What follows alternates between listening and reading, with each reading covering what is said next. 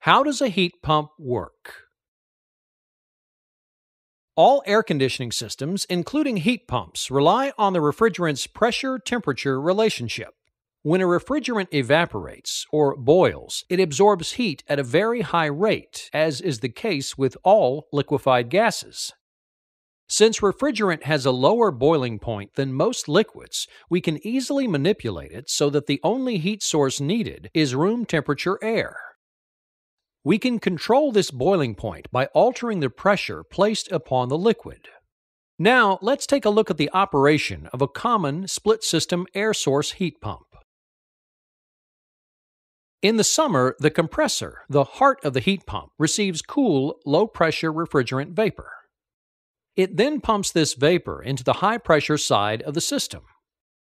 This hot, high-pressure gas now travels through a routing valve known as the reversing valve to the outside coil, which functions as the condenser.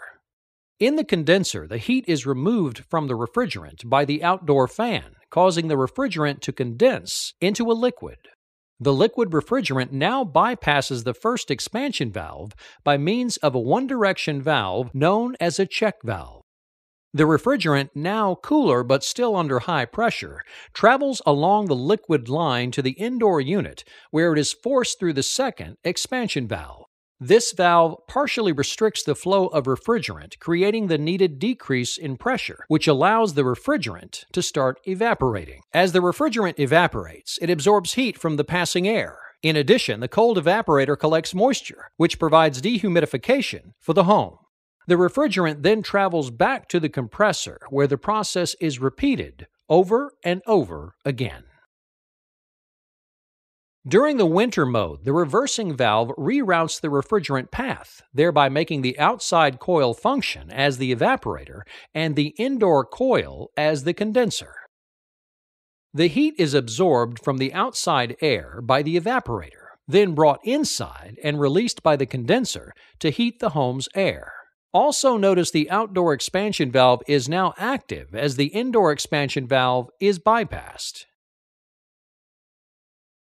This is a very efficient and cost-effective method for heating the home. There is one inherent problem, however. In order for the evaporator, now outside, to absorb heat, it must operate at temperatures lower than the outside air. This very low operating temperature allows ice or frost to accumulate on the outside of the evaporator.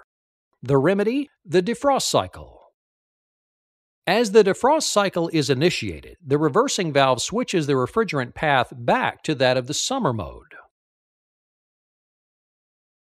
This allows indoor heat to be transferred from the inside airstream to the outside coil, thereby melting the accumulated frost. To speed this process up, outdoor fan operation is terminated throughout the defrost cycle. Also notice that the indoor airstream, now being robbed of its heat, becomes very cold, which is not a desirable condition during winter. To compensate for this condition, the auxiliary heat is activated for the duration of the defrost cycle. After a few minutes, the outdoor coil is frost-free and the defrost cycle is terminated. And that's how a heat pump works.